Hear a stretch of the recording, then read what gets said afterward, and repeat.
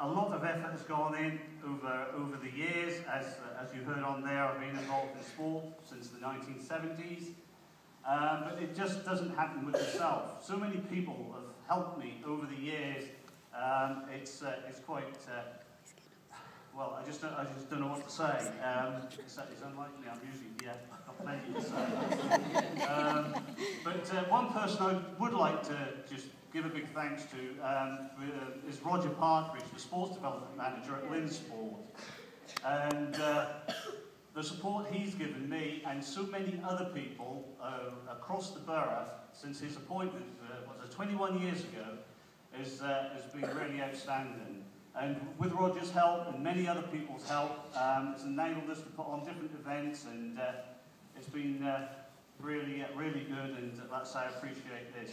But there is one person I must really give a big thank you to, and that's my wife, Theresa.